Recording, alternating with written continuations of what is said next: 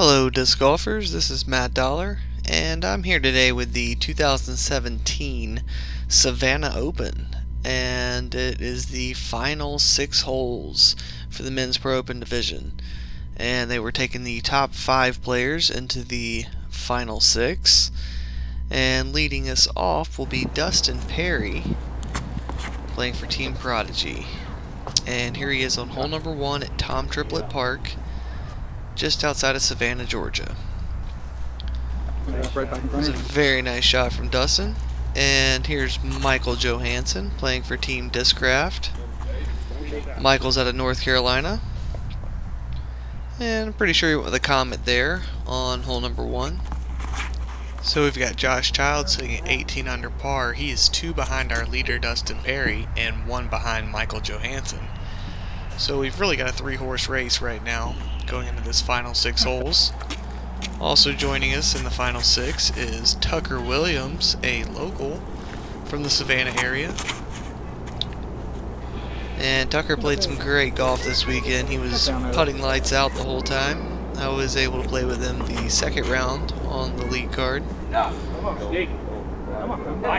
And rounding out our crew here will be my good buddy John Matlack from Atlanta, Georgia.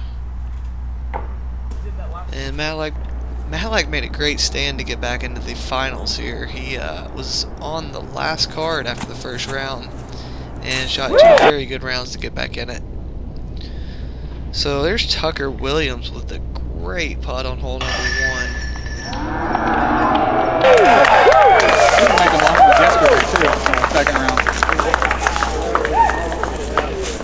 And the crowd's absolutely loving their local kid, Tucker Williams. So if you like that second camera angle, you can thank Kevin Gleason, another pro out of the Mid-Atlantic area. I believe he's in Maryland right now.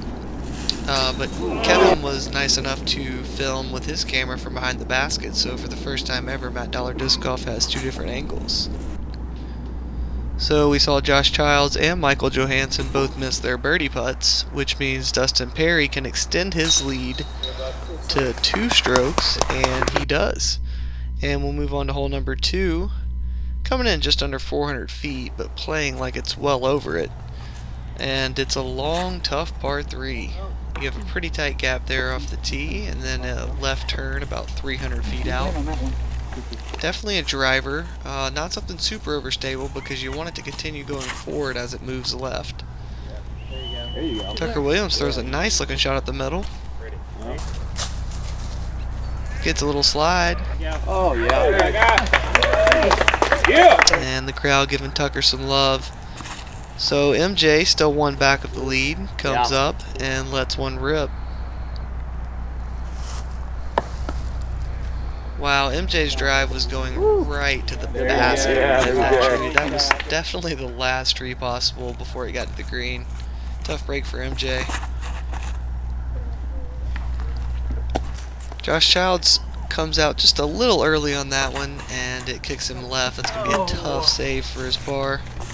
And Matlack also finds some trees early, but he has dialed up an amazing sidearm here. Wowzers. I'm not sure what Matlack threw there, but that was incredible. Here's a replay from Kevin's angle by the basket. Got a little tick there off the branch. Comes in hot, screams past the basket, gets a nice little skip. Well, maybe a not so nice skip. And now we're back here to Dustin. Dustin just wants to get a 3 here. If he can get his 3, he will definitely be in a comfortable position. But like Matlack, Dustin carries it a little too far, and he's going to have a tough putt for his 3. Speaking of tough 3s, Josh Childs threw into a tree there, and he's going to have to just pitch up and get his 4. So he's going to need a little help from these guys if he wants to get back in this match. And here's Johansen with a very long birdie look. And he gives it a pretty good bit there with his ringer. Not quite able to get it in though. See if Tucker's got some more magic in him. He gives a good bit. It was a nice straight line, but just not quite having the height there. Matlack looked pretty impressed with himself on that one. Thought it was going to drop, but it didn't quite do it. And Dustin doesn't have much of a look from back there, so he just has to lay up and accept his 4. So MJ will actually move 1 stroke closer, and he is back to 1 off the lead. So now we're on hole number 3. One of the shortest holes on the course. Maybe the shortest hole from the black tees. And it's really tight though. You're trying to go just to the right of the big dark tree that Dustin hit right there. If you go just to the right of that, there's a gap straight down to the basket. Damn right. And Josh Childs throws a very nice shot here. Josh gave me a little love this weekend for telling him he needed to be throwing the judges off the tee. That was a judge there, and he threw it very nicely. Letting go of everything. Matlack finds some more trees. And really you're going to see these guys a lot further out than you will normally see the lead card in Open.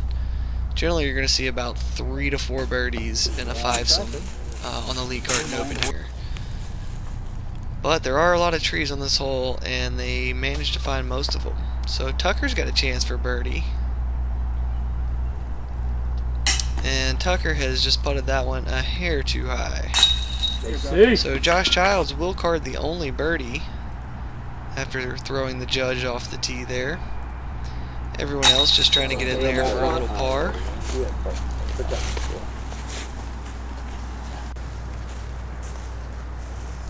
Dustin hits just a little left side, but he's going to get away with it here. And we'll move on to hole number 16, coming in around 350 feet. Josh will take the tee pad, and he is back to 18 under par. So he is back to 2 off of Dustin and 1 off of MJ. Tucker Williams trying to mount a comeback, but he is still 6 strokes off the lead. At this point, I think Tucker is happy with just putting on a show for his fans. MJ's coming out with some kind of fairway driver. Looked to be on a beautiful line, hyzer just a bit, and catches a late tree.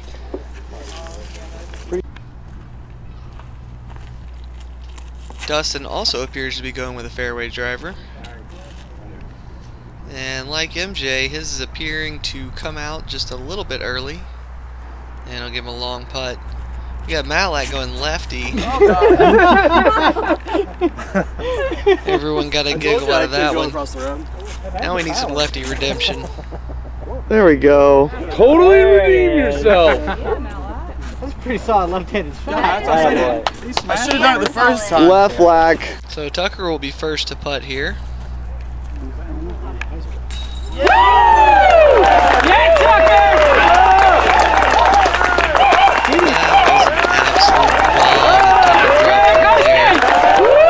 Watch me do that back pedal. This one's going to come in probably over 60 feet. Maybe close to 70. Look at this jump. We got another beautiful view from Kevin from behind the basket. And Tucker puts a nice little ante, gives it good height. And as soon as it releases, it starts dropping straight down to the chains. Berries in the corner pocket. What a putt for Tucker.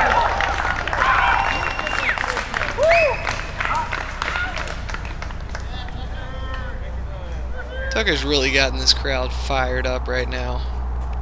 This is quite the show for the finals. Josh is going to miss one over top of the basket, and Matlack will follow suit. Dustin puts a pretty good bid on it, but he's going to come out just a little left. Wow, MJ too. All these guys just having a little bit of trouble putting on this one after Tucker drained the big putt. And that's definitely going to cost Dustin. You can tell he was not happy with that effort there. And sometimes that happens. Disc golf is a crazy game, and you put all your focus into one area and into one thing, and then you just drop your guard for half a second, and something like that will happen, even to the best of players. So it's a tough break, and we'll move on to hole 17. Now we've got Josh Childs. We didn't get him from behind the basket. And when I say we, I mean me. I was the one filming from behind the players. But Kevin did catch it from behind the basket. So Dustin's bogey on the last hole actually brings it back to a tie ball game. MJ and Dustin are tied at 19 under with Josh one behind them at 18 under. And that was MJ's disc that just came sliding in there for a birdie putt on this long par 3. Everything on this side of the road is out of bounds too on this hole, and you will see people hyzer out and come back in the road quite often on this hole, because the best way to get to the basket is to have it turn at the end of its flight, turn right at the end of its flight. So a lot of guys will just throw it extra far right and just hope to get through the woods. So Josh has a chance to get back in the mix here with this putt. Oh, it's a huge putt, Josh. That is so clutch. Let's catch the replay here. If Josh hits this, he is right back tied for the lead. And he steps up strong for that one. Great putt by Josh Childs. Now MJ will have a putt to take the lead outright by 1 after Matlack putts here. If that Nova stops rolling. So MJ needs this for the outright lead. And after some not so great putts, MJ steps up in the clutch situation and makes a good stroke there. So we move on to hole 18. It is our last hole, and it's coming in at just under 300 feet. And we've got Josh Childs one stroke off the lead, and he is first to tee. He's going with a felon. Whoa. Whoa. And that is a great shot by Josh. This is an extremely tight fairway, and don't start going left until you have to. Looks like the crowd thinks Josh got a little bit of love there. He might have pulled it too far right off the tee and snuck through some of those trees. So now we've got Michael Johansen leading by 1 over Josh Childs and Dustin Perry. A birdie here would finish the game. Not this time. MJ doesn't want it that easy, but he laughs off that tree hit. And here's Dustin in the same position as Josh. He has to get a birdie here to try and continue this match. Dustin throws that beautiful fairway driver again and just locks it up. Absolute tap in from Dustin on this one. Drop in it. And there's local favorite Tucker taking the inside route there, getting away with one. And Matlack said he was going to take the straight at it route to try and throw the crowd. Day late and dollar short. Matlack almost throws in a real nice one here with the Nova. Catch a couple replays of this one before we move on to the green. Matlack's having a tough finals, but it's not getting him down. Is that a cage? Yes, cage. Matlack. He finally did we're not playing good, but we're having fun. So after that, we've got Michael Johansen with a long putt for the win. And it seemed like MJ was just laying that one up. I guess he didn't want to try to get in any trouble. So Josh Childs has got a huge putt here, and he has been spit out by this basket twice this tournament. Oh, I don't know if those thoughts were going through his head, but it would be hard not to have them. I watched him spit out on the first round and the second round on that same basket. When you can't trust the equipment, it's tough to put it in. So Tucker makes birdie and finishes in 4th place. Matlack will scramble in there with a bogue, and he will finish in 5th place. Josh will finish in 3rd, and Dustin will tap in that birdie, and we will have a playoff. So here we are on hole number 1, playing the black tee again, and it is a sudden death playoff. Both guys finished 20 under par after the finals. So Dustin hit one of those early trees on the left like everyone else did earlier, and he is going to be in trouble because MJ has piped this one right down the middle. Oh. Catch a replay from Kevin's angle.